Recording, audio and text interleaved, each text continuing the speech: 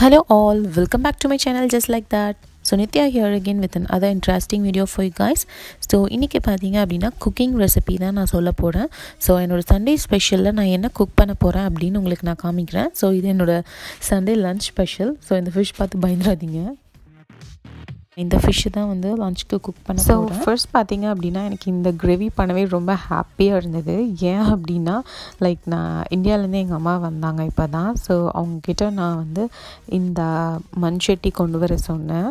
So எனக்கு இதுல cook பண்றதுக்கு एक्चुअली ரொம்ப நாள் ஆசை. இப்பதான் நான் ஃபர்ஸ்ட் டைம் குக் பண்றேன்.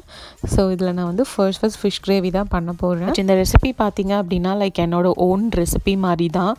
சோ அதனால தான் லைக் உங்ககிட்ட ஷேர் பண்ணலாம் அப்படினு சொல்லிட்டு நான் இந்த வீடியோ ரெக்கார்ட் பண்ணேன். ஸோ வாங்க எப்படி செய்யறதுன்னு நான் காமிக்கிறேன். ஸோ ஃபர்ஸ்ட் பார்த்தீங்க அப்படின்னா லைக் உங்களுக்கு எவ்வளோ ஆயில் தேவையோ அவ்வளோ ஆயில் நீங்கள் ஊற்றிக்கலாம். தென் வந்து கொஞ்சம் நான் வெந்தயம் போட்டிருக்கேன். ஸோ வெந்தயம் பொரிஞ்சதுக்கப்புறம் வந்துட்டு கொஞ்சோண்டு கடுகு போட்டிருக்கேன். ஸோ அதுக்கப்புறம் கடுகும் பொரிஞ்சதுக்கப்புறம் ஸோ கடுகு பொரிச்சதுக்கப்புறம் பார்த்தீங்க அப்படின்னா நான் கார்லிக் போடுறேன். இந்த கார்லிக் வந்து அதோட ரா ஸ்மெல் போகிற வரைக்கும் லைக் நம்ம சாட்டே பண்ணிக்கலாம். ஸோ லைக் ஒரு 1 minute ஆகும் ஹார்ட்லி. ஸோ அது வரைக்கும் நான் அதை சாட்டே பண்ணியிருக்கேன் ஆயிலில் விட்டுட்டு. கார்லிக் பார்த்தீங்க சாட்டே ஆகிடுச்சு. ஸோ நெக்ஸ்ட் நான் என்ன பண்ண போகிறேன் அப்படின்னா லைக் கறி லீவ்ஸ் ஆட் பண்ணுறேன். ஸோ கருவேப்பிலை ஆட் பண்ணிவிட்டு கருவேப்பிலையும் லைக் நல்லா வந்து பொரியிற அளவுக்கு விட்டுருங்க.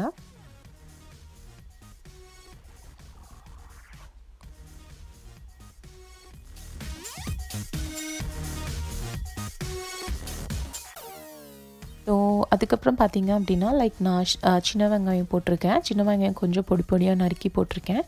பட் நீங்கள் இன்னும் இதை விட நிறைய குவான்டிட்டி ஆட் பண்ணிக்கலாம். நான் வந்து கொஞ்சம் தான் போட்டிருக்கேன். லைக் நீங்கள் எவ்வளோ வேணாலும் அவ்வளோ ஆட் பண்ணிக்கலாம். ஸோ அதை வந்து கொஞ்சம் நல்லா சாட்டே பண்ணிவிட்டு கொஞ்சம் லைட் ப்ரௌன் கலரில் வர வரைக்கும் சாட்டே பண்ணுங்கள்.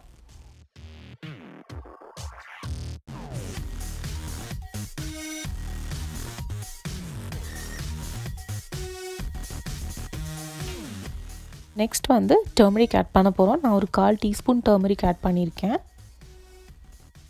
ஸோ நெக்ஸ்ட் டர்மரிக் ஆட் பண்ணதுக்கப்புறம் நான் ஆனியன் நல்லா வந்து சாட்டே ஆகிடுச்சு. அடுத்தது வந்து நான் கொஞ்சம் தக்காளி ஆட் பண்ணுறேன்.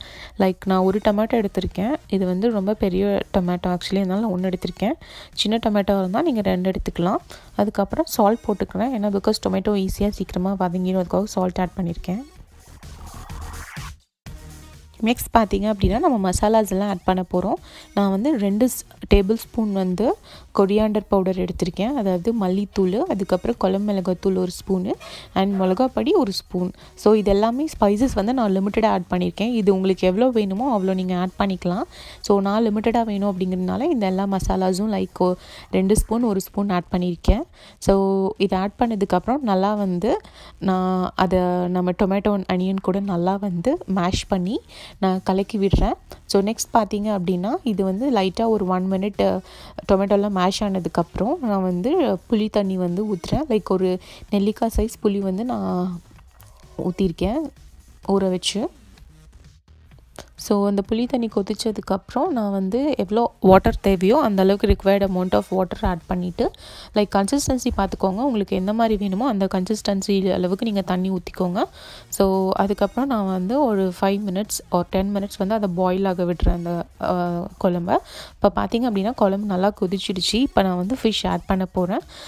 ஃபிஷ்ஷை வந்து ஃபுல்லாக எல்லா இடத்துலையும் ஆட் பண்ணிக்கோங்க. அண்ட் லைக் ஒரு 5 minutes வரைக்கும் ஃபிஷ்ஷை வந்து வேக விடுங்க. ரொம்ப பண்ணிங்க அப்படின்னா லைக் ரொம்ப கொலன்னு ஆகிடும். அதனால் நான் ஃபைனல் ஸ்டேஜில் தான் வந்து குழம்பு கொதிச்சதுக்கப்புறம் ஃபிஷ்ஷை ஆட் பண்ணுறேன். அதுக்கப்புறம் ஒரு 5 minutes தான் நான் வந்து பாயில் பண்ண போகிறேன்.